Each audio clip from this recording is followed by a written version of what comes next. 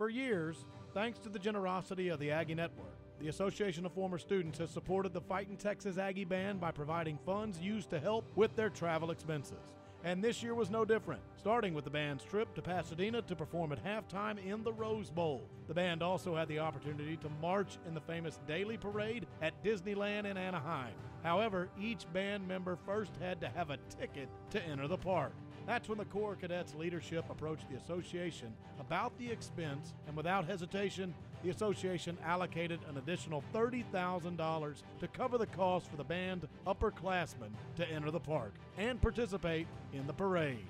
The time and effort that y'all put in is what Aggies do, and you're exemplary in what you do and how you do it, and we appreciate it. Please join me in a round of applause to thank the Fightin Texas Aggie Band for all they do to represent Texas A&M, as well as everyone who generously supports the pulse of the spirit of Aggieland.